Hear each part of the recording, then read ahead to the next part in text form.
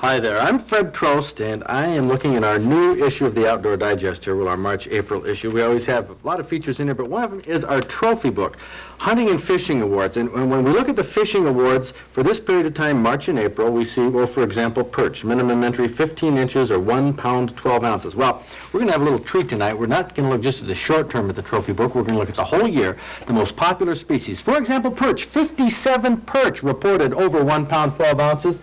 You know, a lot of them, 12 million perch, come from Saginaw Bay, but 24 of these perch came from one lake, an inland lake. You know where it is? You got any good guesses? Well, stay tuned. I'm going to give you the answer to that, plus a lot more tips on fishing. I'm Fred Trost. It's Thursday night, time for Michigan Outdoors.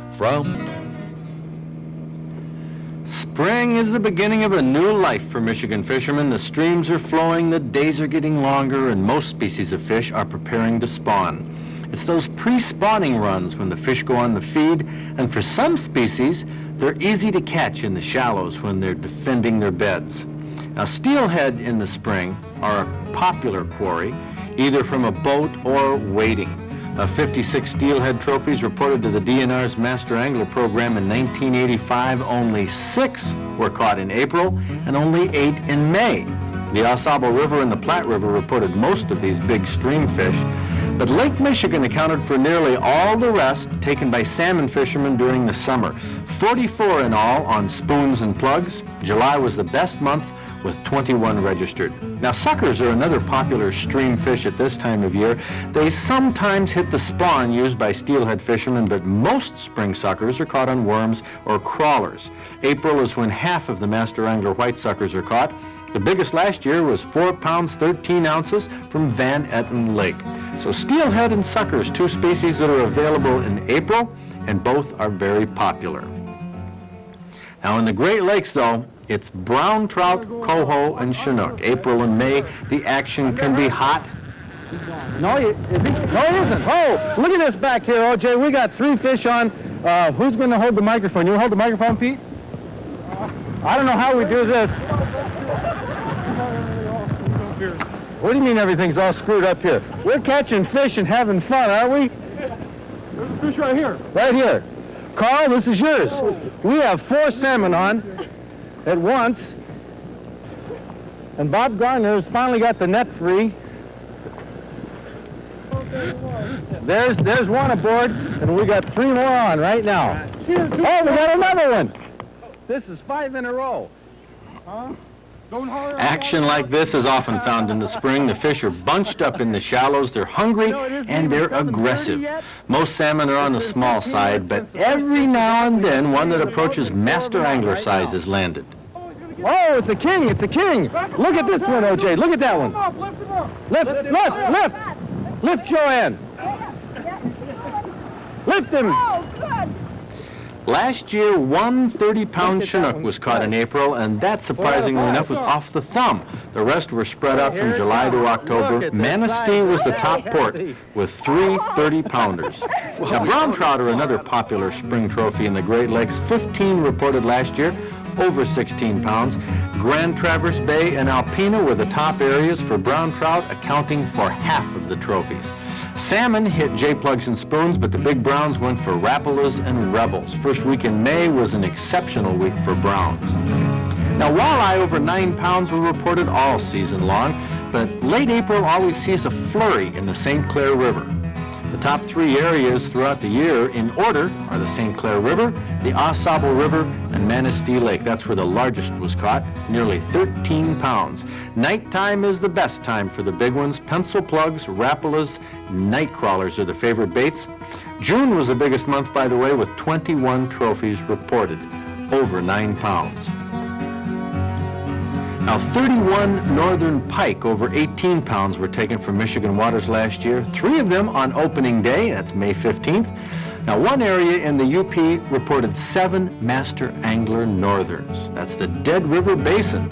Most trophy pike were caught on either spinners, daredevil-type spoons, or minnows. Now, pike can be caught just about everywhere in Michigan. They like shallow, weedy areas, so fish along weed beds any time of the year and you'll find them. The big cousin of the pike is the muskie. Of the 3 species we have in this state, the most commonly caught variety is the Great Lakes muskie. Master Angler minimum for muskie is 20 pounds. State record is 62.5 pounds. And last year, we were on hand when Nick Nichols came in with what turned out to be the largest hook and line catch of 1985. Up on the tail, this is a 47.75 pound Great Lakes muskie that was taken on May, what, 16th? 16th, yes, last Thursday, and it's 56 inches long. Well, go ahead, try to pick this up. I think we got a pair of gloves on it here. Oh, there it is. This is very rarely do we have a fish on the show that it takes two people to hold, but this is definitely a case. What's the story, Nick? What kind of day was it? Tell me about this battle. Well, it was a windy, cloudy day, which is considered one of the best for muskie fishing. Mm-hmm.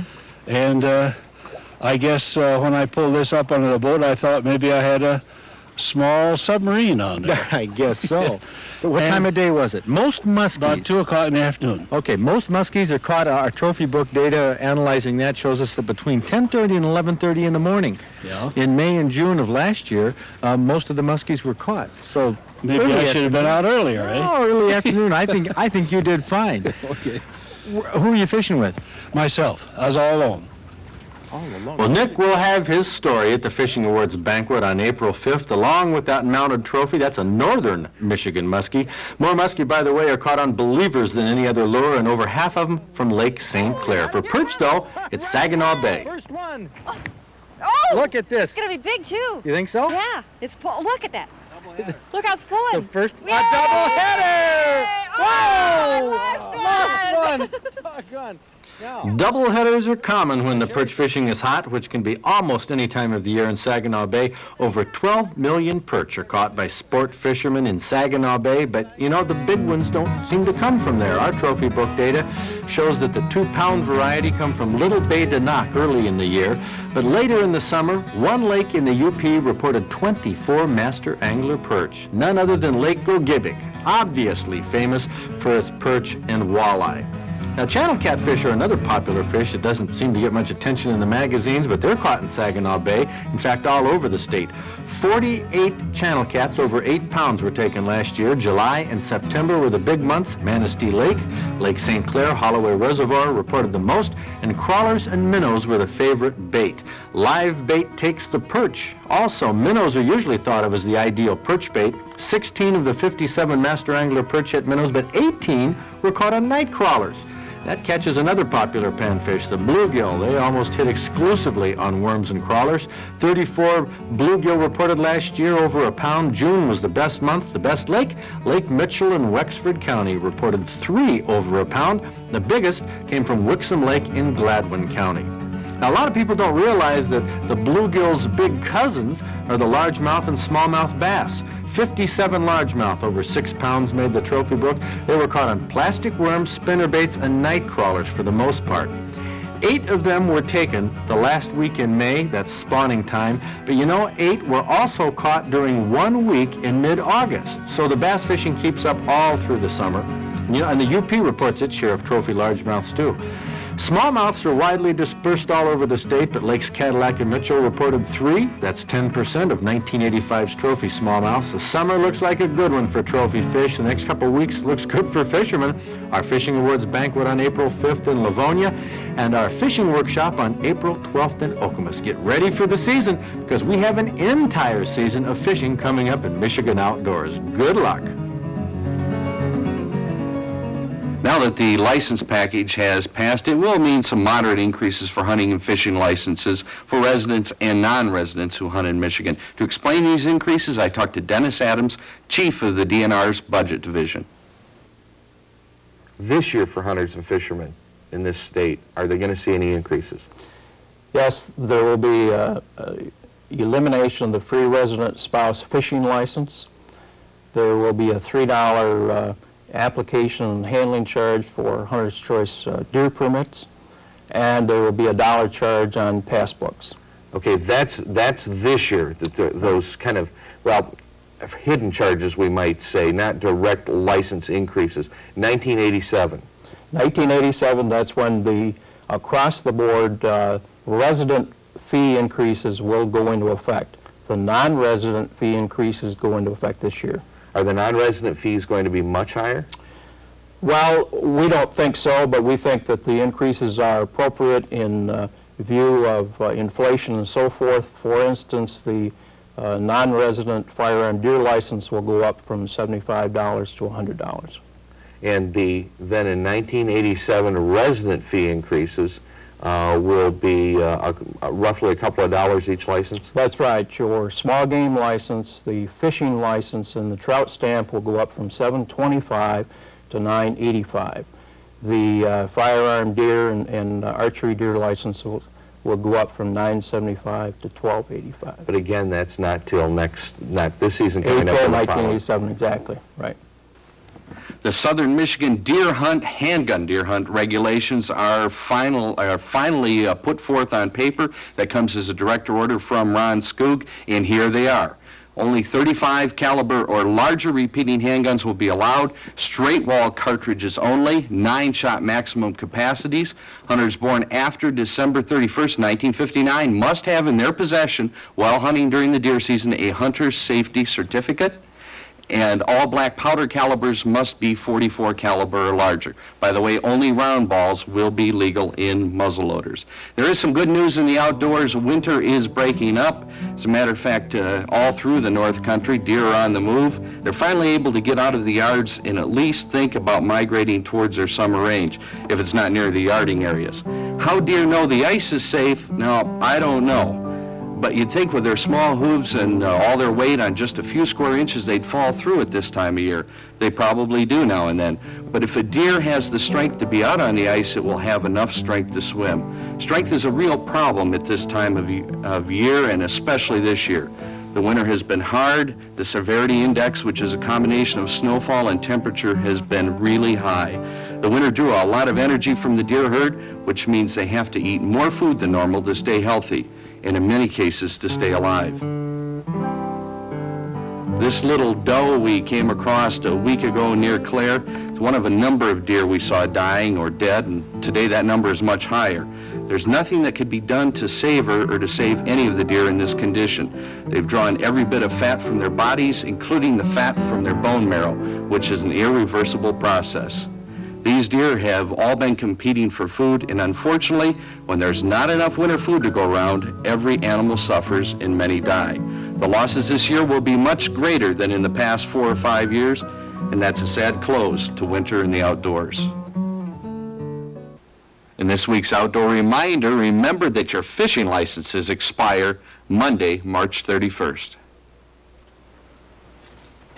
You know, about looking over the trophy data, reading the articles, you know, we draw, in the digest here, we draw a lot of conclusions about fish, and there's one thing that I've answered over the years about suspended fish. Now, suspended fish are ones that are not on the bottom, they're not on the surface, they're somewhere in between. And I've said in the past that the fish are finding a water temperature they're comfortable at. Right. But Dan Knezik from East Lansing set me straight on this. Listen to this letter, it's a great one. He says, "While watching your show, I was surprised to find that you answered a question incorrectly. When answering the question about suspended bass, you said that the fish were there because it was more comfortable for them.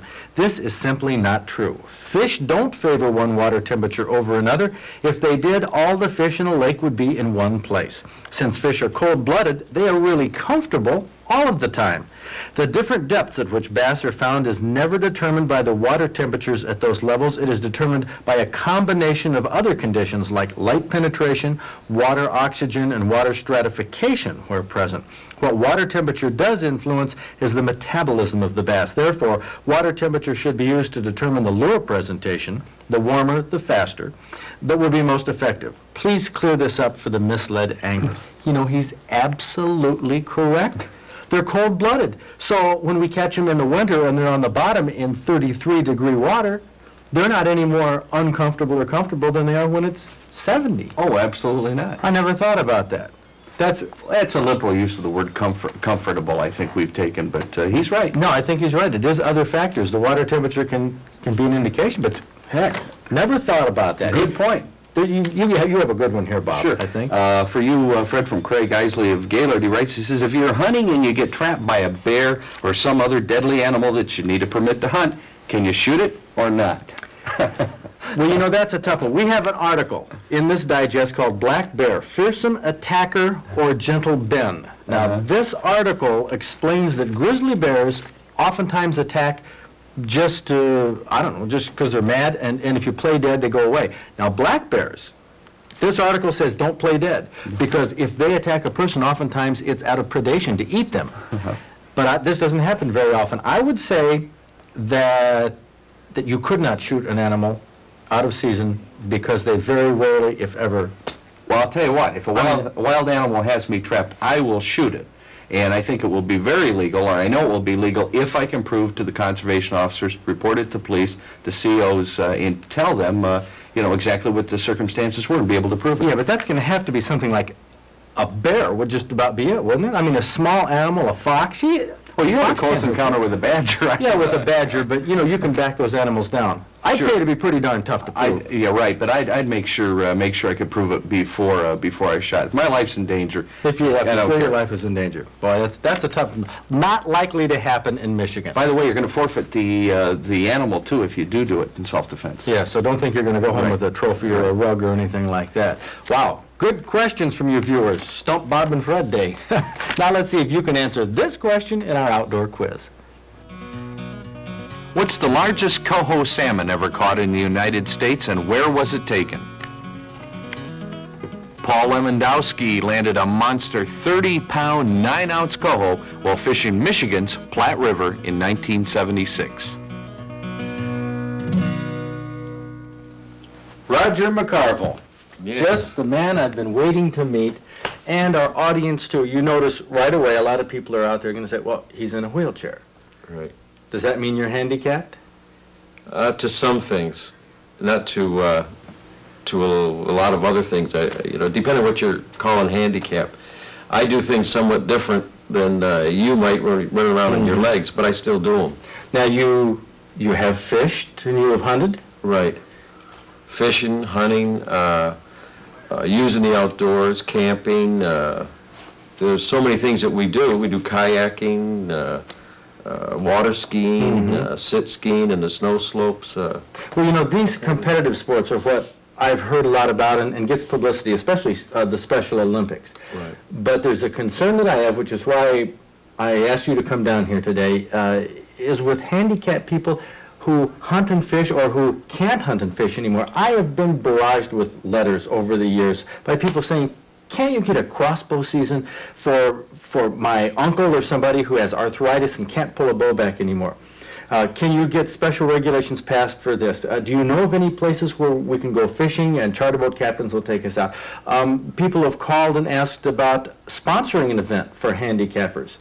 And I don't know where to turn to. We make some calls here and there and nobody seems to know. And another thing is that a lot of the handicapper groups seem to revolve around a particular disability, I guess you call it, you know, whether it's blindness or cystic fibrosis or Cerebral palsy. Right. Right. And I've been looking to put together something that would be for sportsmen, hunters and fishermen, to help them be represented. Right. What do you think, Raj? You're on, first of all, you're on the Governor's Recreation Commission. Right, I was appointed by Governor Blanchard's State Recreation Advisory Committee.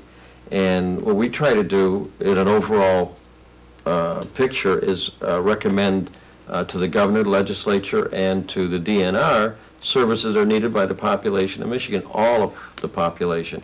And my particular interest is coming from the handicap standpoint. Right now, we don't have anything. We're all splintered. And being splintered, it's hard for us to tell you. What I need is I'm an amputee. I can get up and walk. I can't walk long and far. So I have different needs than a quadriplegic or a paraplegic. And if I have somebody that has a mental handicap, they need different things that I need. Somebody that's elderly, it's got arthritis and different things. We all have different needs, but we all need recreation. We all need hunting. We all need fishing. And I think, you know, later on I could maybe get into it, but we do all that.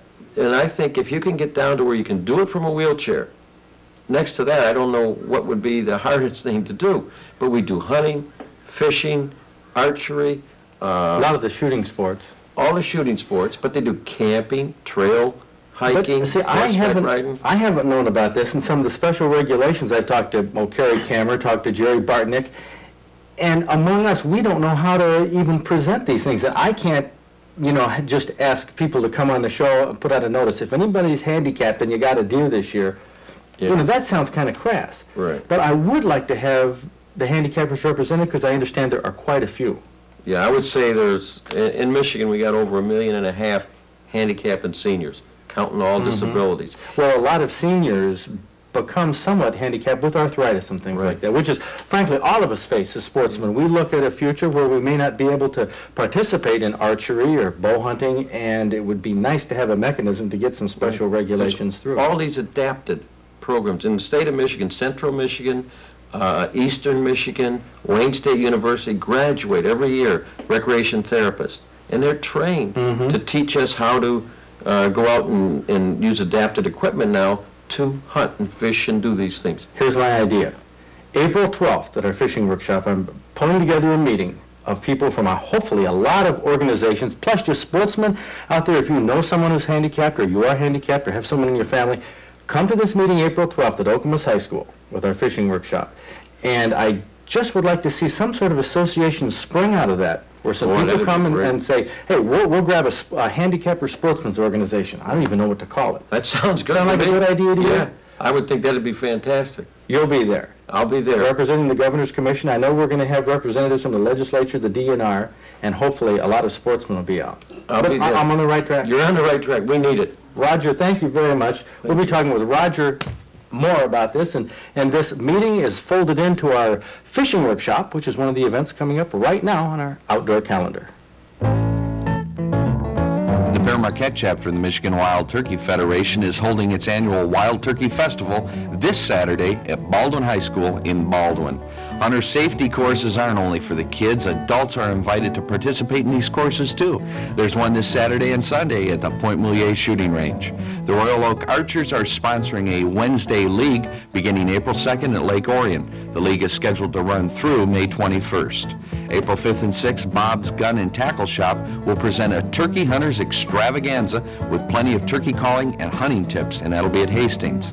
This is your last chance to join us for the store's Fishing Awards Banquet, April 5th at Roma's of Livonia. Ticket sales will be cut off March 29th. No ifs, ands, or buts about it. Some of the biggest fish taken in Michigan in 1985 will be there, and it should be quite a night. Fred Trost Fishing Workshop is slated for April 12th at Okemos High School. Featured at the workshop will be presentations in fish senses, what a fish can see, smell, hear, and taste, along with demonstrations of fly casting, lure use, and live bait techniques. Handicapped sportsmen and handicapped organizations now take a special note. The first meeting of interested handicapped sportsmen takes place at the fishing workshop. We want to invite all handicappers who hunt or fish or who are interested in hunting, fishing, or the shooting sports. Again, these events occur Saturday, April 12th at Okemos High School. Don't forget our outdoor fair, June 27th through the 29th. That's a Friday through Sunday, and that's at Houghton Lake. Members of the Flint Bowmen have pledged that the archery exhibits and shoots will be bigger and better than ever. If you missed a number on the outdoor calendar, you can get it by calling the Michigan Travel Bureau toll-free at 1-800-292-2520. And that's a look at upcoming events on the Michigan Outdoors calendar.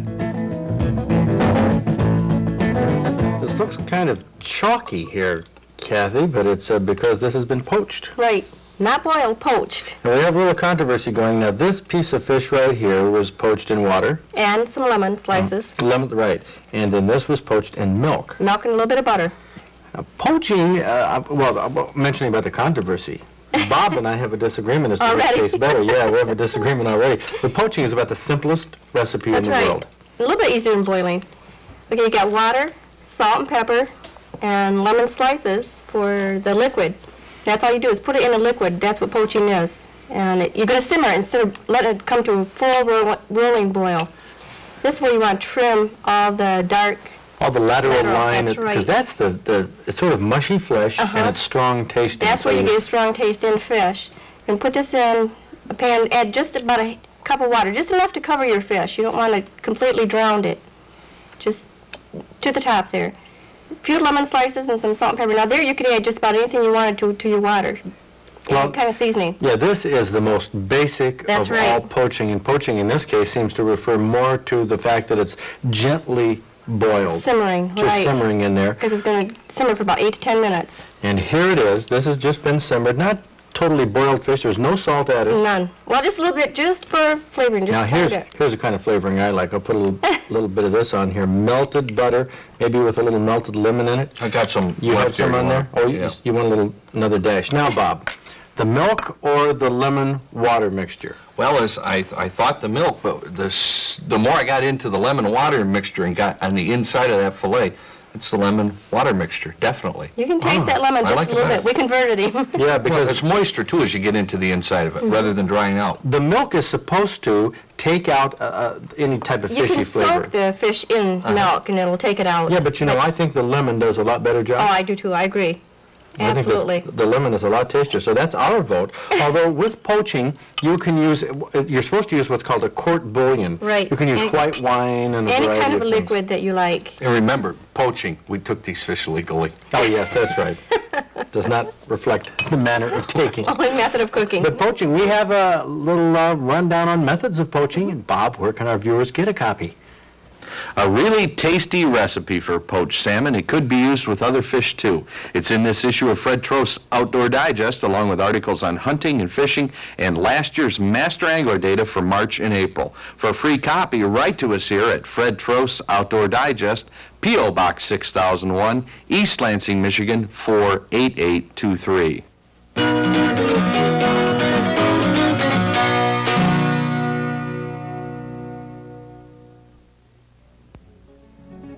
We have a great summer ahead in Michigan Outdoors, but we also have a great month coming up. Now, the PBS auctions will be occurring around the state on various stations, which may juggle the broadcast schedules of Michigan Outdoors various times during the next couple of weeks. So make sure you check your program guides and know when Michigan Outdoors is going to be seen in your area. I want to remind you also of our Fishing Awards banquet, April 5th. We're right down to the line on tickets, so if you want tickets to the banquet to see all the big fish and hear the big fish stories of 1985, make sure you call right away. And don't forget our fishing workshop on April 12th in Okemos. This is going to be a good one. And please, I want to make an appeal here to handicappers, people who know handicapped sportsmen or represent an organization that deals with the handicapped. Come to our workshop on April 12th. Call us if you want more information, because we're having a special meeting to see what we can do to bring some attention to the handicapped sportsmen of Michigan. So a lot coming up. Enjoy yourself, and we'll see you next week.